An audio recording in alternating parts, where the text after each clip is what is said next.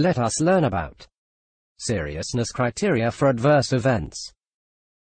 Firstly, we need to understand that an adverse event can either be non-serious or serious adverse event.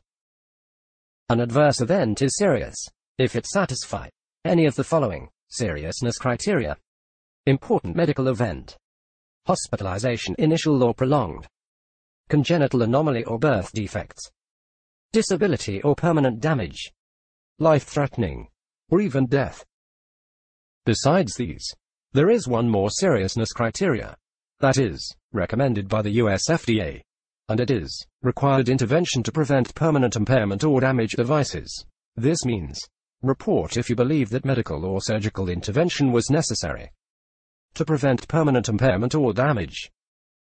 Now, we will learn about each of the seriousness criteria in detail.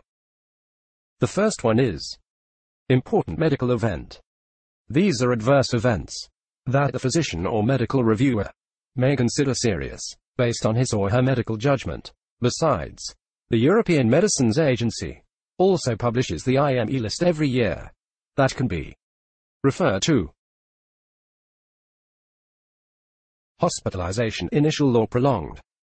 This pertains to an adverse event that results in hospitalization of the patient. At times, the adverse event may result in prolongation of the hospital stay. Sometimes, complications of adverse event may be life-threatening.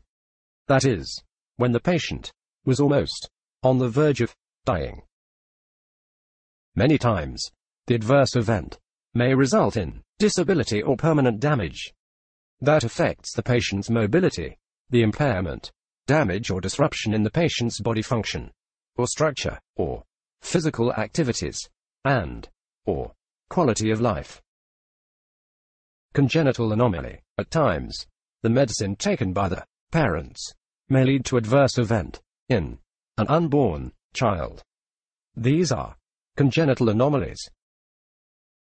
We now come to the last seriousness criteria, which is death or fatality. A serious adverse event may rarely result in death of the patient taking the medicine.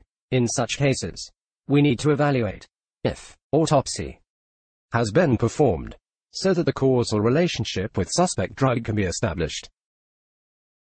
To conclude, the different seriousness criteria include medically significant, hospitalization, disability, congenital anomaly, life-threatening, and death. Apart from these, the FDA recommends one more criteria, which is required intervention to prevent permanent damage. Feel free to contact us in case you have any questions. Also, please subscribe to our channels.